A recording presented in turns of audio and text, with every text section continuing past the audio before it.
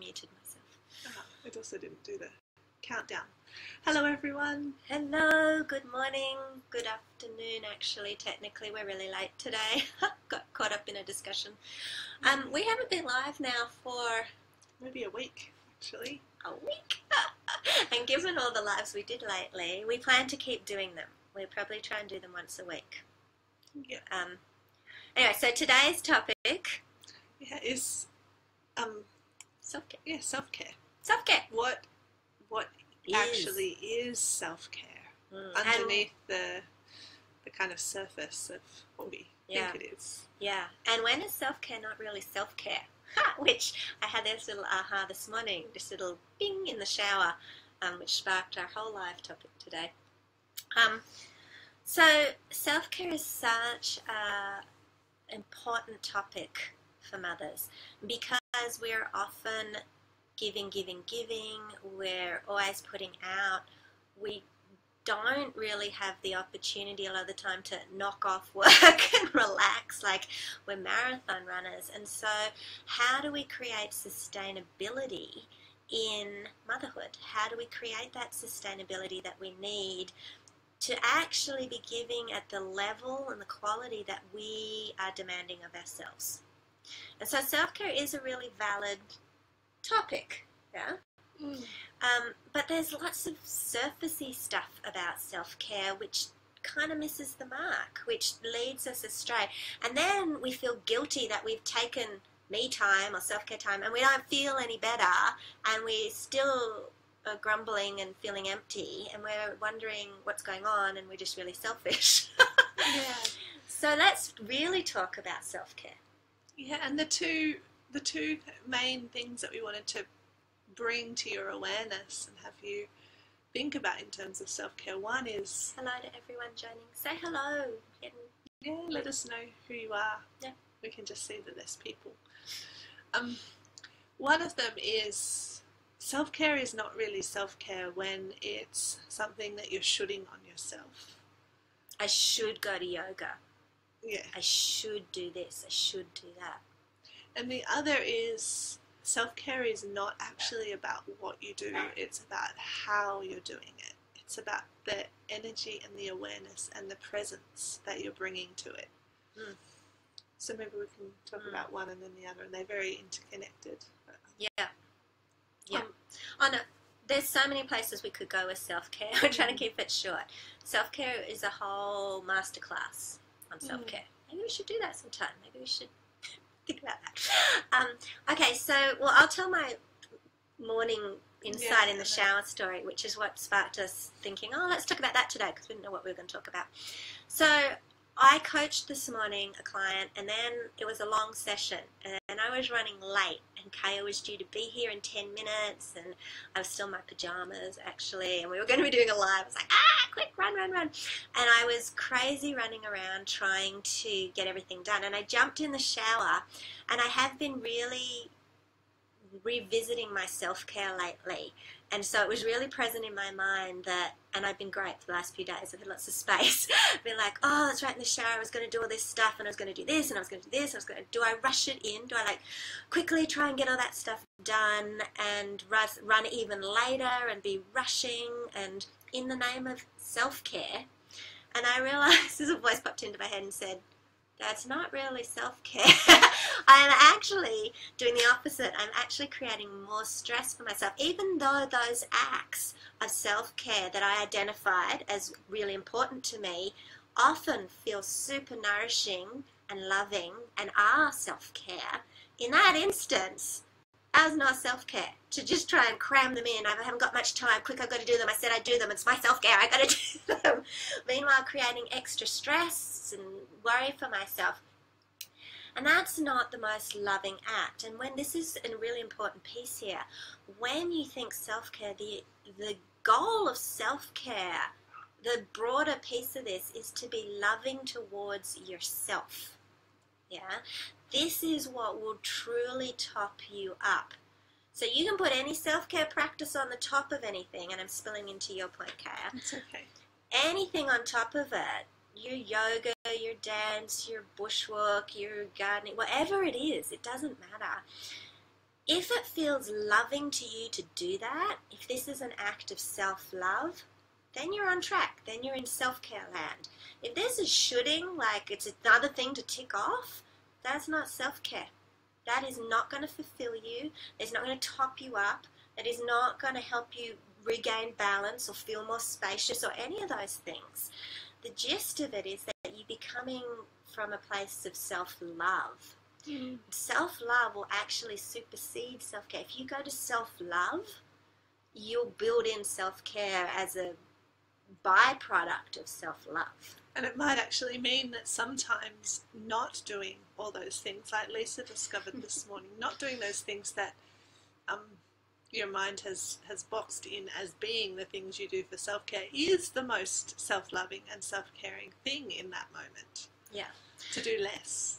Yeah. In fact, sometimes doing less is supreme self-care, especially for those of us who are super busy. So that's a really, really important piece that we want to bring to this. So if you were to look at self-care in your life, and we have this discussion a lot, so many mothers bring self-care to us because it's a really important ongoing issue. There is always a place for it, for sure. And when we teach self-care, we teach a couple models of self-care. We teach sacred recharge and in-the-moment self-care. They're two models that we look at. Either one of those models, and if people are interested, we can talk about it, but either one of those models needs to have, does this feel loving to me? What is the most loving thing I could do for myself right now as your greatest act of self-care? And sure, you may have rituals in place, like sure, your yoga, if you come with the right intention to that practice, will be incredibly self-loving and will really top up your self-care. You will go, oh, yes, that's what I needed. But if you come to that yoga with a sense of, I've got to get done, it will make me feel better, and I have to squash it in. If I squash it in here quickly between this, and it feels stress to you, and it feels like an obligation and a responsibility, that's not self-care. That's just shooting on yourself and adding another to-do item onto the list, and it won't top you up and fulfill you in the way you're hoping. At most, it might give you a teeny band-aid, but it will often just feel like an extra stress in the day. It will, and also it's actually pointless. Like it's just filling your life up with things that aren't rich, aren't fulfilling, aren't meaningful.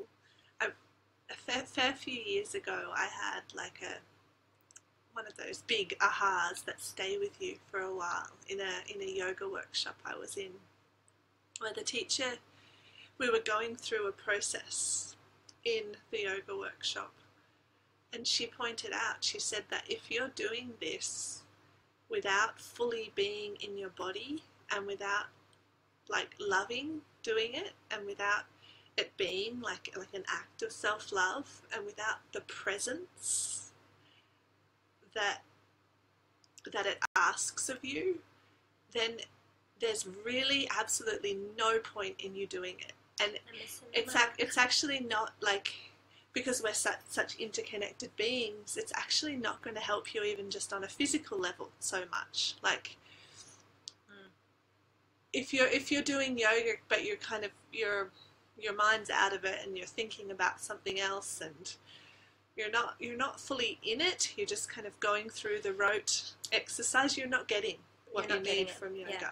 Or it's the same with everything you're critiquing yourself in the yoga class. Yeah. Oh, I'm not doing it as well as I could be, and everyone else is more flexible, or look at like all those places you can go. Yeah.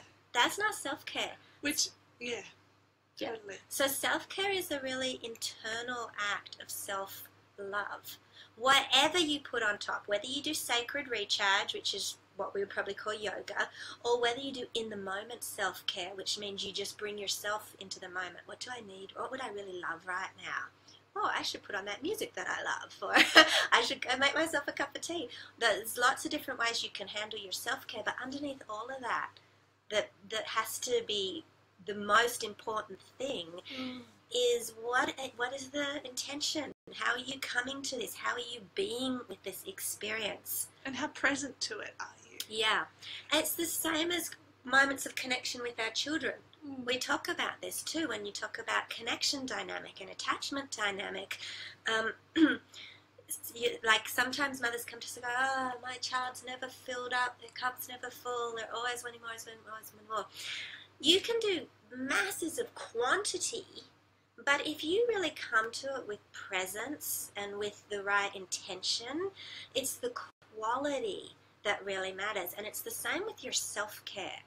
It's really the same with your self-care for sure. So, does it feel really loving to you in this moment? Not usually yoga feels really loving to me, but in this moment, does that really feel like an act of self-love? Because if it's not self-loving, if it's creating more stress, if you're shooting on yourself, if you just want to get it ticked off, if you're somehow berating yourself in the experience of it, it's not self-care. Now, hello to everyone who's joining. Which means that those moments of sacred recharge, which is one of the forms of self-care we talk about, sacred recharge is less in the moment, it's more like a larger chunk of time. Take some time to sort of retreat. Yeah.